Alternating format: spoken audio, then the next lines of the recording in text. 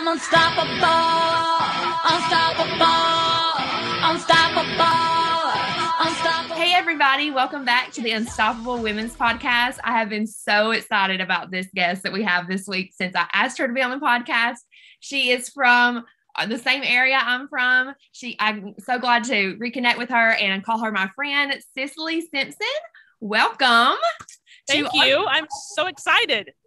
Yes. Now, a lot of people start off with the title of what somebody is, but I always like you to introduce your title because that is something that you know better than anybody else. So can you kind of tell people a little bit about yourself and we'll get started into the podcast before we get started? Yeah, absolutely. Look, you and I grew up, I think, a couple miles from each other, right? Yeah. So not far. So thanks for the opportunity. I am a small town Tennessee girl like you. So, and that's what you see behind me here. So hopefully no animals are going to run, behind me or anything here. But I currently spend half my time in DC and half my time in Tennessee. So my day job is I'm the founder and CEO of Summit Public Affairs, which is a lobbying and communications firm in Washington, D.C. And I have clients that I serve all over the country, some international clients as well. And so listen, people are going to say, what does that mean? That just means I represent companies who need to talk to the federal government. So you need to talk to the White House, you need to talk to Congress, you need to talk to federal agencies. I'm basically a liaison between companies, nonprofits, for-profits who want to talk to folks in Washington. So that's a long way of saying that's my title, and that's the day job. Yes, that's awesome. That's a lot in your day job too. Your plate is completely full. So again, I'm so thankful that you took time to come out here and talk to us on this. But so one of the things that I really like about you is that once you have something, a vision, you go for it. And you've also started your own website, CicelySimpson.com. Is that correct? CicelySimpson.com. Absolutely. Absolutely. So not only do you do all that, you're in Washington, you're in Tennessee some with your mom, and then you're in Washington some. So you travel a lot. You also do leadership training and you help other people with personal coaching as well. So can you kind of explain a little bit about that too? Absolutely. So Megan, what I've done is I've learned from my 20 plus years in DC, I've learned a lot of lessons being in both government, but I've learned a lot of leadership lessons being in corporate America. Mm-hmm. And really the intersection of those two is kind of where I spend most of my time. And so I've taken a lot of those lessons that I've learned from politics and business. And that's what I have now started a program called the C.H.A.I.R Leadership Program. It's leadership coaching for individuals. I coach teams, I coach companies, but what it comes from, the first African-American congresswoman, her name was Shirley Chisholm. And she had a quote that I just think just sums up your life. You have a vision too. You go for things, and so do I. And her quote was, if they don't give you a seat at the table, bring a folding chair. I love that. And I think that just sums up so many of us who have big dreams and things we want to do, but we have to make our own way and create our own conversation to get there. And so the leadership coaching is born out of those leadership lessons over the past 25 years, but it all stems from that one piece of the equation, which is, you know what, don't wait for somebody to invite you to the table. True leaders pull up their chair and they get to work and they set the table themselves versus waiting for someone to invite them. So that's the idea of the lessons from politics and business that come into the leadership coaching. I absolutely love that quote. I saw that on your site and it resonated with me because I can't tell you how many times that I have tried to do something. I knew I was good at something, but I'm like, right. If I could just be given the opportunity, I'm like, I know what I'm good at. But then one day I was like, you know what? I'm going to create my own opportunity. Exactly right. Because then people start noticing you. And that's how, Coach Burke found me, by creating my own opportunity and putting myself out there. And that's probably how you came where you came, in your business and your role there. So one thing that we were kind of talking about before, she did tell you guys that we are from basically the same area, the same hometown. My mom, was she your teacher or was she there in the school? Was mom? She was. Yeah. Oh yeah. I've known your mom for years and I know you've known my family, as well. Yes. So my mom loves her. So she was so excited to know that I was going to interview you today. And so it's just awesome how it all comes together and just seeing you so successful and doing big things in the world. And one thing that we talked about is, living in a small town, and there's a lot of awesome people that do wonderful jobs here. But then sometimes going outside of the box and thinking outside of the box, thinking, I'm going to do something different. I'm going to become an entrepreneur. I'm going to become a lobbyist. I'm going to work at DC. That's something that isn't typical, unless you're from a bigger city or, you have those more opportunities there. But we're from a town of a very small population. So what made you decide? Was it in high school, college? It said, I'm going to do this. I'm going to go for DC. What made you kind of tick to go there? You know what? You're so right. I mean, a couple thousand people maybe in our town, maybe if that, maybe.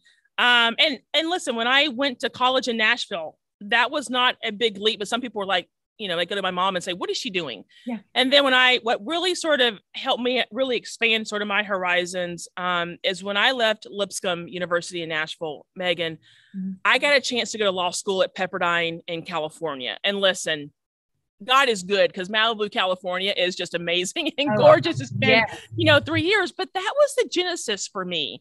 Because when I got accepted into Pepperdine, my parents were like, you're going where? And I was like, oh, I'm going to California. And they're like, you understand that's like clear on the other side of the country, right? And it wasn't until that experience that I really got out of Tennessee and really got out of, small town that I was like, oh, wow. And I was just in awe of the surroundings of being in California. And to your point, even coming from California back to Tennessee for a brief period of time, and then getting an opportunity to go to DC. I mean, DC was not part of my plan, but I think your point about vision, and it is about opportunity. Mm-hmm. Listen, I've always said to myself, my parents have always said to me, try it. If it doesn't like it, you can come home. But don't rob yourself of an opportunity because you're too scared to try. Right. And that is a big piece I talk about in our leadership training is I'm a person who lives with no regrets. I'd rather try it and fail or try and not like it than to sit here and wonder what would have happened if I didn't try at all. So I think that's really what's been a driving force for me. And listen, in my day job now, coming back to Tennessee, I get the best of both worlds. I get the community that you and I grew up in. I get, to ground myself back here at home.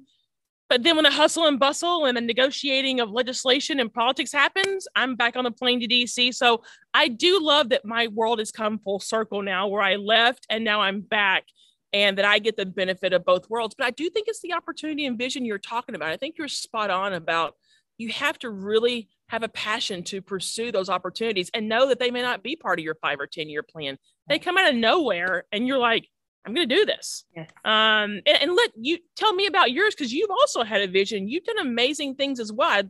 Tell me about how that's worked for you too, because I feel like we have a lot in common in that regard.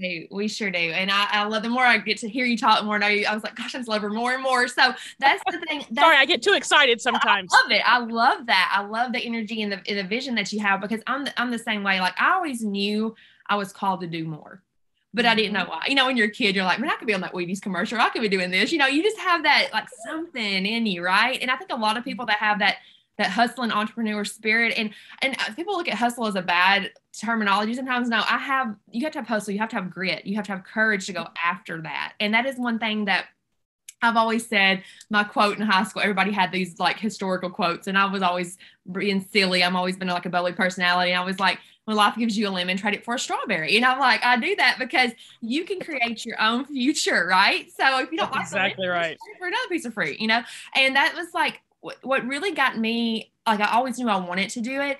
And my son he was disabled for a long time. He had autism, and we had to do 4 therapies a week, and I couldn't do a 9-to-5 job anymore. And so I had to be very creative. Income was a big issue. And I knew that even though we had supplement help, like, I had to create more money to generate more money for my family. So it kind of put me into a box where I had to hustle. I had to get that grit, and it rose up within me. And that prey drive, like, Coach Burke talks about sometimes, that came out because I was backed in a corner. Best thing could have happened to me, though. I was able to be home with my child, getting better, which he's a lot better than he was because of the therapies that we were able to hit. That's awesome. But I was also able to start my first business with events, which led me to Coach Burke's team and handling his events and HR and all the other hats I wear there at that business. And, I've been places my whole life. Like, I've been told by some people, like, don't go to New Orleans. There's a bunch of witches down there. You know how it is in a small town, right? And I remember the first time I traveled there, I was like, this is amazing. These people are so nice. It's awesome. And I was like, okay, if this is what it is, like I love, at the end of the day, I love being in my little country house. I love my farm like you do, right? Absolutely. But Absolutely. the exposure, getting out and learning people and their cultures and what they do. There's so much to learn about people, and you can respect people more. You can love people more because you understand where they come from. And That's right. I loved going to New Orleans. I love going to California. I was always scared to go to California. I thought it was going to be so big, I get lost. Loved Oh it. yeah. And it was just one of the opportunities. So when I'm with Coach Bird, it helped me because I got to travel so much with him. And there's times where I'm sitting at home now and I'm like, I need my Pray Drive activated. Coach, what trip are you going on next? I need to go on a trip with you to get activated again, Exactly. you know? Exactly. So yeah, I think we're about the like in that area. I think exposure is a really important, because Sure. if not, you won't see how big the world is and what you can do within the world. That's exactly right. No, you're spot on about that. And I love that, once you have that exposure, Yes. you want more. And you're right. You want Yes. to do it again. And, and it does sort of feed your spirit a little bit in terms of, your Pray Drive and making sure, because you see so many things. Like, I went to Australia last year and literally just got back before the pandemic started. Yes. But that opened my entire world to a whole new thing, because first of all, I've always wanted to go. It was a bucket list item, but it was interesting because one of the Uber drivers there was like, "Are you from the US?" And I was like, "Yeah." He knew more about US politics than I did, and I work in it every day. And I tell that story to so many people because it opened my eyes. It opened my eyes so much. And I literally, that was probably one of the best Uber rides I've ever had. But I said to that guy, I was like, "You're incredible. Like, how do you know so much about the US?" And it was just a whole different sort of, twist for me. And at least in my job of being in DC, every day, that you just never think about those things until you experience them. And then you're like, yeah, the exposure is it just opens your mind to so many possibilities. So I love exactly what you just said. Yes, absolutely. So that is so important. And what I love too about you, and I try to keep the same thing too, when you do big things, you remember where you came from. You remember to stay humble in who you are, and I believe that you have fully done that. And that means so much to people because they see that, hey, I like this person. I can relate to them. They were from where I'm from, but not only that, it didn't change them. They still are who they are, and they still love on people and give back. And I'm so grateful to have met you, because you are like that. And I try to always align my friendships with people like that, because it's so important, to have that. So kudos to you on that. Your mom and dad. Listen, you and I had the same upbringing. Yes. Don't forget where you came from. Where you came from. That's for sure. The people in this little small town have been there supporting you way before you, found these other places, these opportunities. So don't forget where you come from. And so that's been a lesson I know that's been instilled in me from my family and from your family. And I got to be honest with you. I think you're right, Megan. That's what makes us who we are. We're informed by our surroundings. We're informed by our environment. And I'd like to think, listen, I say Woodbury, Tennessee, and people know where it is now. When I used to say, they'd be like, "I'm sorry, Wood what?" And so it's one of those where I constantly take our upbringing with us wherever we go. Right. It's a part of who we are. And, I have people in DC now who are like, "Hey, you heading back to Woodbury?" Like, it's just one of those things where I feel like I just carry, so much of it with me because it informs who I am. So you're grateful to say that. And I appreciate that. But I think we're all informed by our backgrounds and by our surroundings. Yes. And it goes to show somebody. So if we have a viewer watching today, I know in my past podcasts, I've had viewers that were watching and they were in a place of complacency. Like, how do I do this? They look at people and their success and they think, oh, they must have had a golden spoon or, whatever. And that's not true, or a silver spoon, whatever it's called. Anyways, but that's not true. I mean, anybody can have it. It's the American dream, right? It truly is at this point where anybody can go for whatever they want to go for. They just have to believe in themselves. And sometimes it took somebody coming along, encouraging me, believing in me, pushing me. And those people, I call them, they speak life words into my life. And I try to do that to others too. Mm-hmm. So if you are here watching this podcast, Cicely, what would you say to somebody that was here watching this, that is kind of at a turning point in their life where they don't really know what they want to do, but they know that they're called for more? What would be your advice for them? I think the first piece I would say to them is you have to know your what. Mm-hmm. That's good. Right? You've got to know your what. What is that thing that you want to do? It's okay if you don't know how to do it, right? That's where people like, me come in and say, okay, so because the first question I ask all the clients is, what is your what? Mm-hmm. What do you want to do? What drives you, right? What's your why? And is another way to put it. why do you have this big dream, and why do you feel stuck like you can't do that? Until you give voice to it and until you acknowledge it, whatever reason you're stuck or frustrated, you can't move past it. So it is absolutely the first place I start. Look, it's where I started with me. I used to be that person who would walk in a room and I'd sit in the back, I'd sit in the back. I wouldn't go sit at the table. I used to be that person who would sort of sit there and wonder, like, what are they talking about? And like, how do decisions get made? And, who are the people who are sort of, I was that person. And to your point, I said, you know what? No one's going to, and I say this all the time, no one's going to advocate and be your champion unless you do it. You're the only person who can believe in yourself and say, you know what? I actually want to do what they're doing. I actually want to be at that table. There's a conversation going on. I think I can add value to that. Only we can be our own best champions. And until we realize that, then that feeling of being stuck and that feeling of what do, we sort of stay mired in it because we don't feel empowered to create the conversation that's going to put us where we want to be. But, you and I are here to tell everybody who's watching this podcast, it just starts with you saying yes. Don't worry about a week from now or 2 weeks from now or 3 months from now. Yes, start with today and just say, you know what, I'm going to take one small step. Just today, one small step, and then tomorrow, one small step. And then those steps really start to add up. But you have to sort of say yes to yourself before you can really go down that path in any sort of holistic or, consistent way. And that takes a lot. I was very nervous when I got to Congress, when I got to DC, I had no clue what I was doing. When I started working in corporate America, everybody's like, oh, corporate America is horrible and it's hard. And it taught me a lot of lessons. But it was also one of those where I was like, if I don't raise my hand, nobody's going to raise it for me. You're exactly right. So exactly right on that. And that's the thing. People say, how do you do it? You just do it. You just do it somewhere. And you can figure it out as you go. That's right. You don't be scared to say, hey, you know what? Yeah.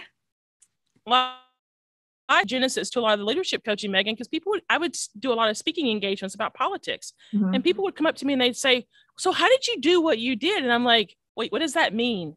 Yeah. And they're like, well, you've held some important roles. Obviously you were in a national role at the time. The job I was in was a very national sort of prominent role. And they're like, how did you do that? And I'm like, I have done nothing that you can't do yourself. I have not, there is not some secret like, oh, you've got to go find this.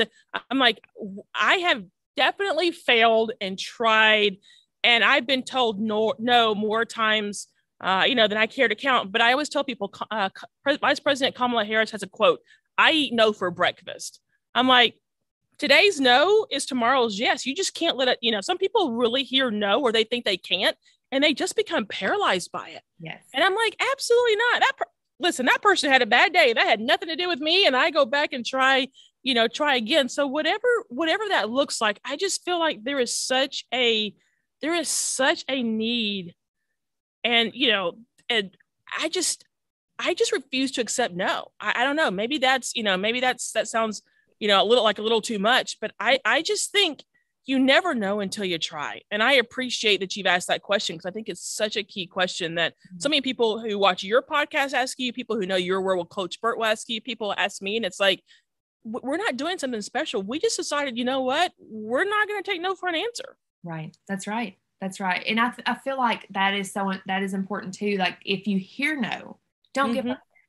Because so many times I interviewed Tori Cruz last week. And I saw that. She was Miss, Missouri, and it took her, I believe she said 6 times to win that crown. And if she had just stopped at no the first 2 times, she never would be on the platform that she has to maybe to touch so many people's lives, and exactly it's just so important. People think that it's going to come overnight, or it's not going to come, or they get discouraged and things like that. I mean, even when I do this podcast, it's sometimes I've had a little spotty service, and I'm like, you know what? It's okay. I'm out here in the country. Yeah. It's okay. Yeah. It doesn't have to be perfect. It just That's right. The more organic things can be, the more natural things can be, the more relatable you're going to be to your audience. And I think that it's important that people see life isn't perfect. You're going to, and it's messy. It's messy. And I know I've been divorced. I've had failures in my life, and everybody's like, why are you talking about that? Because you know what? I'm not ashamed to say, if I can help somebody through my story, that's fine. Like I said before, a lot of people want to keep their ugliness in the basement so nobody can see it and put all their pretty things up in their house. But it doesn't need to be that way. It needs to be up because I could help you. You could help me if we just get in there. And I say that a lot because it's so important for people to hear that. That's right. You know? Well, they have to be authentic. You're authentic. It's your story. It's who you are. I'm the same way. I love that. You know, people just see the Rosie and they think, you know, oh, well, you just had it made. I'm like, are you freaking kidding me? Absolutely not. I can tell you, you know, I mean, I've been fired from jobs before. Yeah. You know, just because I was doing my job well and somebody, you know, was like, oh, well, I mean, there's all kinds, you know, I guess my point is you can't let others' insecurities derail yours. Yeah, you're going to have some setbacks, but there are things that are out of your control. And it may be something like I went through where I was doing a great job, but you know what? Somebody didn't think I was, and they decided, you know, we're done. We're going to replace her. So there's so many things though that I think you bring your authentic self. Yes. And, you know, you're talking about being in the country. I went, you know, I talked to Coach Burt. He and I reconnected because he grew up with us as well. And he said something in one of his seminars that really resonated with me, Megan. And I hear you saying the same thing, which is stop majoring in the minors, right? Stop sweating the small stuff. Yes. I mean, go bigger, go higher, have that dream. And yeah, you know, so what if your internet's spotty? So what if you have a couple of bad days? There are no such thing as bad days because you're learning from them, right? So I've started saying that a lot now. I quote Coach on that a lot. I'm like, man, stop majoring in the minors, guys. I mean, like, you know, you're playing small ball. And so I'm with you 100%. The people who want to hide parts of them because they're like, oh, I don't want anybody to know. I'm like, I bring my full self, and you know, all my flaws, Lord, there are many, but you know, it's who you are. And it's why your leadership is so authentic. Mm-hmm. It's because you do bring your whole self to these things, the good, the bad, the failures, the triumphs, the victories. Mm-hmm. It's all part of it. It's all part of the journey. That's right. And people can see that for sure. I want to take the last few minutes because I want people to know how they can plug into you. We've talked about your website, CicelySimpson.com. That's a good way to reach you, but you also have a podcast as well. So let's talk about that podcast. How can they find your podcast, listen to it? Great. Yeah. So thank you for that. I have two podcasts launching.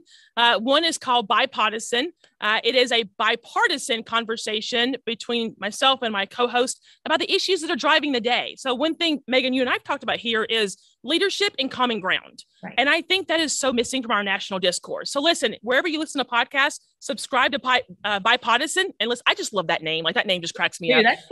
Yeah, I know, isn't it bipartisan? But I was asked to be a co-host. And I'm so excited to lend to the national conversation to help people find common ground. The other one is Pull Up a Chair podcast that's going to be launching in September as well. That is about the C.H.A.I.R Leadership Program. It is about those principles of not being, you know, not waiting until you're invited to the table, but pulling up your chair. And I'm so excited.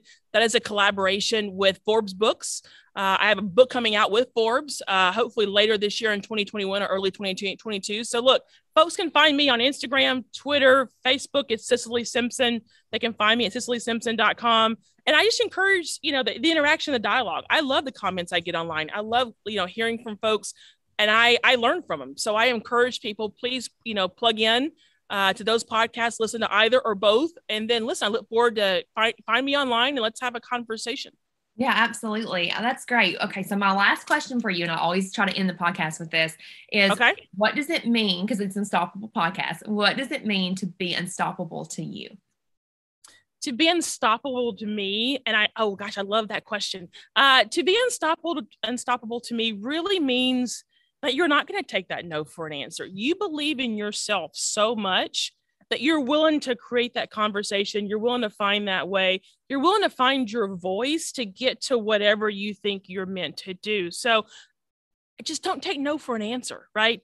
Today's no is tomorrow's yes. That's what unstoppable means to me. You're not going to let other things get in your way. You believe in yourself enough where you can push through to reach that goal. And so thank you for that question, because first of all, I love the name of this podcast, Unstoppable. And I think what you and I've talked about today is being unstoppable people in our lives, personal and business. Absolutely. And yeah, I totally agree with that. And I just thank you again for coming out. And it's my pleasure. Everybody that's watching, if you are needing that leadership, if you're needing that motivation, somebody that's been there, done that, reach out to Cicely. She will be glad to talk to you, set up an interview with you guys. You know, I know where I can vouch for her. She knows her stuff. So definitely check her out. And Cicely, thank you again for coming on. Thank you. Look forward to speaking with you in the future. Big things out of this lady. Be looking, be ready. She's going to be doing some big things that she's already doing as well. So thank you so much. Thank you.